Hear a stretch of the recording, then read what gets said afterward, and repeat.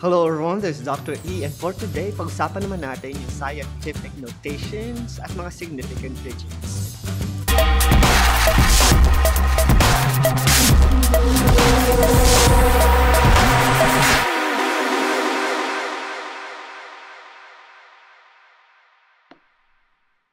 Ang science at algebra, magkakonektado yan at i-connect natin yung ilan sa mga lessons nyo sa natural science, biology, or even chemistry, yung pagsulat natin mga scientific notations para mag-represent ng mga numerical values sa mga real-life situations. So, ang number or ang scientific notation, ito yung mga numbers occurring in science are often extremely large, such as the distance from Earth to the Sun, which is 93,000 miles, or 93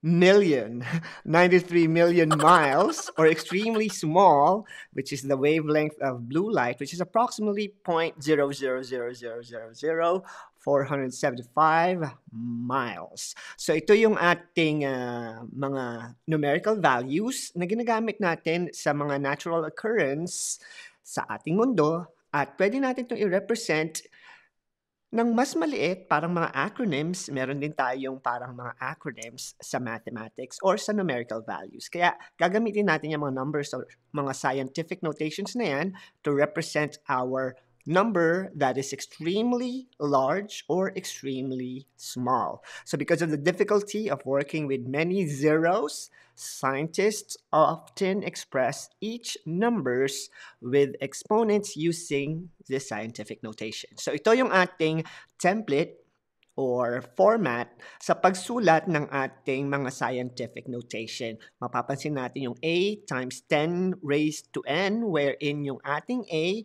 is a number between 1 and 10. So, hindi pwedeng mag-exceed at hindi rin pwedeng lumiit between those values. At yung ating n is any integers. It could be a positive number or a negative number. Hindi siya pwedeng fractions or rational numbers. So, yan yung ating scientific notation format or notation or formula na gagamitin for today. At lagi niyong tandaan that a number in scientific notation is always written with the decimal point after the first non-zero digit and then multiplied by the appropriate power of 10. So, papansin natin mamaya na yung ating mga scientific notation, it's always going to be something point something or a number point something times 10 to whatever exponent we are using for that representations. So how are we going to convert a number to its scientific notation? So unang-una,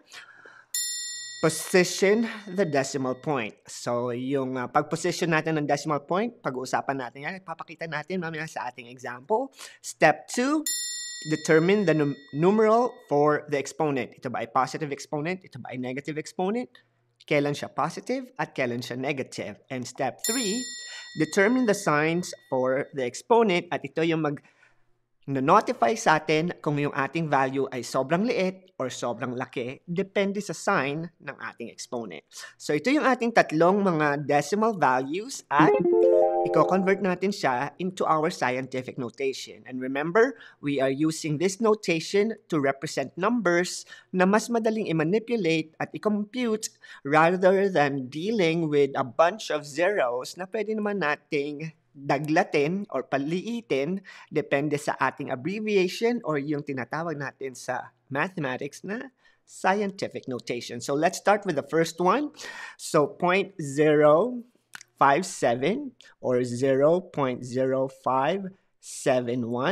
So ang ating gagawin lang is to move our decimal places to the nearest numerical value. So 1, 2, so ito yan. So magkakaroon tayo ng 5.71. According to the formula, our format should be A times 10 to the n. Nakuha na natin yung value ng A, which is between 1 and 10, 5.71, times 10 to the exponent. At yung exponent na yan will be determined by how many times you moved your decimal places para ma-reach si 5. And we did that 2 times. So this is going to be 5.71 times 10 to the 2. However, since our movement is from here papunta dito sa right, ang ating magiging value ay negative. So, ang ating final answer would be 5.71 times 10 to the negative 2. Dahil alam natin na si 0.0571 ay maliit na number dahil less than 1.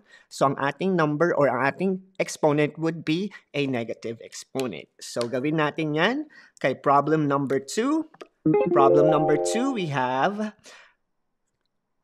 2, 1, 4, 0, 1, 2, 3, 1, 2, 3. So, meron tayong 21, I believe 21 billion or 21 trillion, 140, or 2 billion, 140 million. At sa ating mga fact checker, please let me know kung tama yung bigkas ko dito sa ating number na napakalaki na ito. So, paliliitin natin siya. So, ang gagawin natin, from the last digit, which is here, ito yung ating decimal placement, bilang tayo. 1, 2, 3, 4, 5, 6, 7, 8, 9.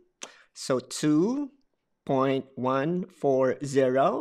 times 10 to the 1, 2, 3, 4, 5, 6, 7, 8, 9. 9 times tayong nag-move to the left. And when we move to the left, our sign will remain positive because we know that this number right here in scientific notation is a very big number. Kaya ang exponent natin ay positive. At ito naman, maliit na number dahil siya ay decimal, kaya naging negative yung ating exponent. And with that in mind, yung ating value for letter C would be, so negative 0.123462. So, i-place natin yung ating decimal value, 1, 2, 3, 4, 5, 6.2. At since negative yung ating value, huwag niyong kalimutang ilagay si negative sign dito sa ating digit or sa ating A times 10 to the 1, 2, 3, 4, 5. 5 times tayong nag-move papunta dito sa direction na ito, kaya ito ay negative. At ito ngayon, yung ating mga scientific notation, gamit yung ating rule on how to convert number to its scientific form. So, meron tayong 5.71 times 10 to the negative 2, 2.14 times 10 to the 9, and negative 6.2 times 10 to the negative 5. And remember, if your exponent is negative, that means your number is really small. And if it's positive, your number is really big.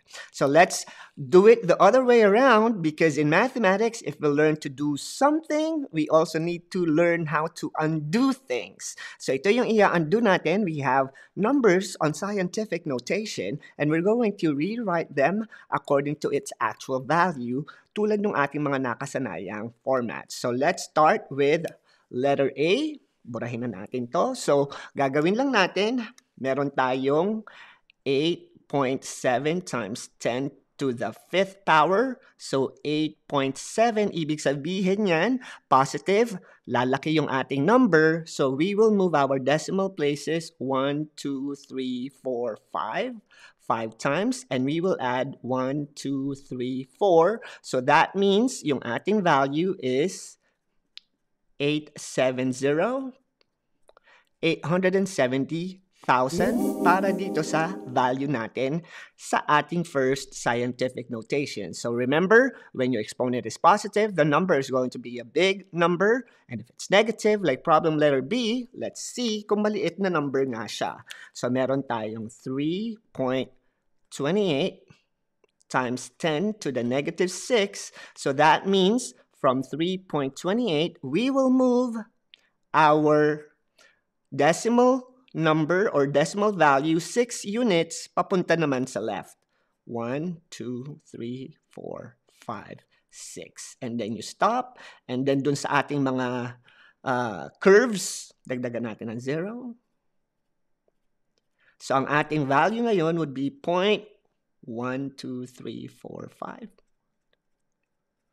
3, 2, 8, which is a really small number dahil negative yung ating value. So, Nagkamali ata, nagkabaliktad, pasensya na. So, yung ating letter B, nakuha yung sagot ni letter C. Pero tingnan natin kung paano natin i-change si negative 9 times 10 to the negative 4 into that number. So, bloopers na naman ang ating presentation. But anyhow, let's do negative 9 times 10 to the negative 4 and let's change it into its actual value or actual number. So, we have 9.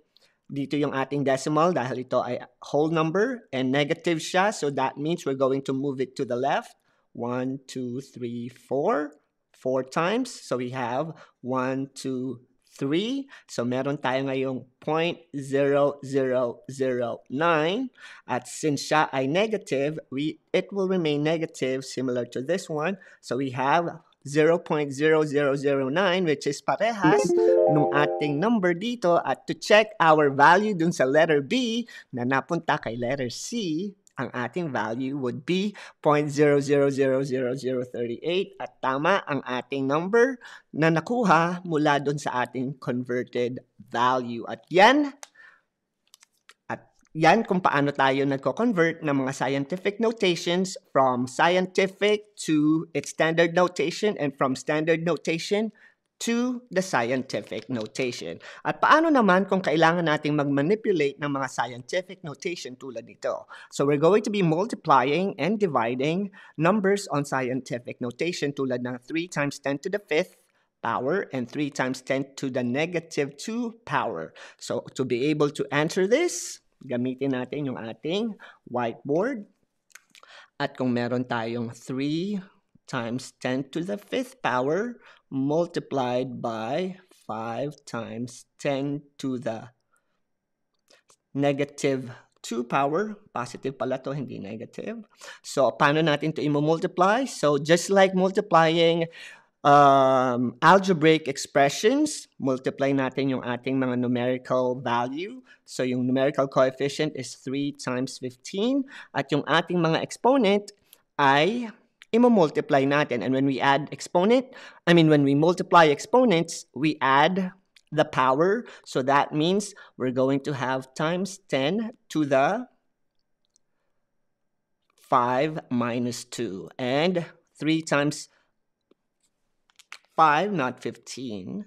3 times 5, dahil ito si 3, ito si 5. So we have 15 times 10 and 5 minus 2 is equal to 3. So ito yung ating magiging value, 15 times 10 to the 3. However, since we want it on scientific notation, we can still simplify 15 into its scientific form. And how are we going to do that? By moving our decimal value 15 point to here, so we'll have 1.5 times 10 to the 1. Dahil isang beses lang natin siya minove. At i-multiply pa rin natin si 10 to the 3rd power. And we will have this instead. So ang ating product would be 1.5 times 10 to the positive 4. So ito ngayon yung ating scientific notation when we multiplied 3 times 10 to the 5th and 5 times 10 to the negative 2. And let's see if tama ang ating sagot dito sa expression na ito. So we'll have 3 times 5, multiply the numerical coefficient, and then perform your operations on your exponents. And when we are multiplying with exponents, we add our powers. So we have 15 times 10 to the 3, and we converted 15 into its scientific notation form, which is 1.5 times 10 to the 1. And now we can add 1 and 3, which is our exponent of 10. And we'll have 1.5 times 10 to the 4. And if we need to convert it into its standard notation, it will equal to 15,000, which is the same value as what we got from here. So naging 15,000 siya dahil 4 units going here. So we'll have 1.5, 1, 2, 3, 4, 1, 2, 3. So we'll have 15, 1, 2, 3. Kaya siya naging 15,000. So yan yung ating multiplication of scientific notation. How about if we are going to be dividing values similar to this one? So same rule applies. We're going to be performing the numerical operation for our numerical coefficient and then perform the law of exponents for our scientific or for our power of 10. So let's simplify this.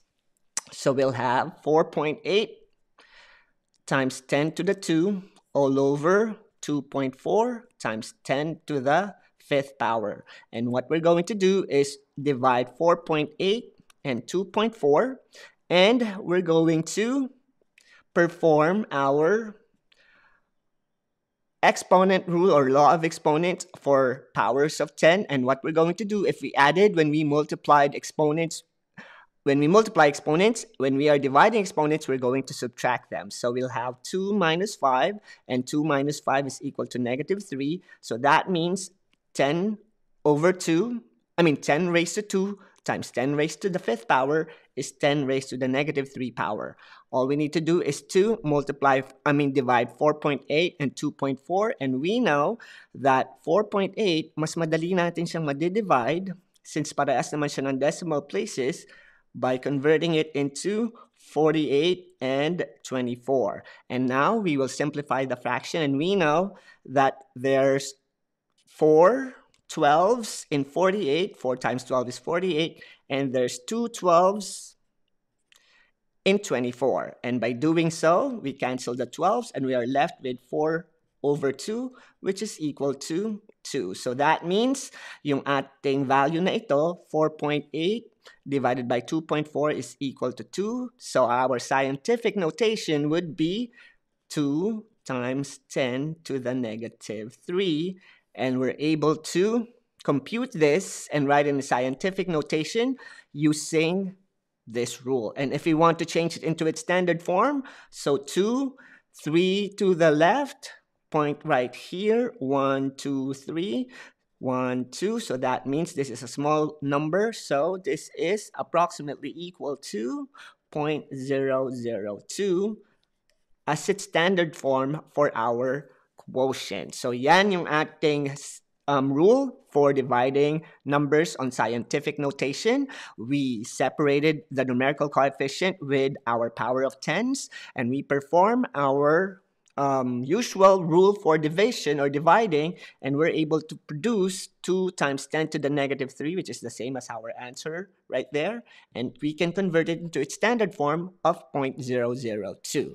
Kaya, ang ating number bender challenge of the day is for you to convert this into its scientific and standard form. Comment it down below. So let's see if you can find the product of 5.71 times 10 to the negative 2 and 2.14 times 10 to the positive 9 using our lesson for today. At yan ang ating math kwentuhan on our algebra lesson, specifically on scientific notation. And remember, we're working on scientific notation so that we can simplify or abbreviate or make our extremely large number and extremely small number into a numerical notation na pwede nating i-manipulate easily using mathematical operation. This is Dr. E, and see you again next time. Bye!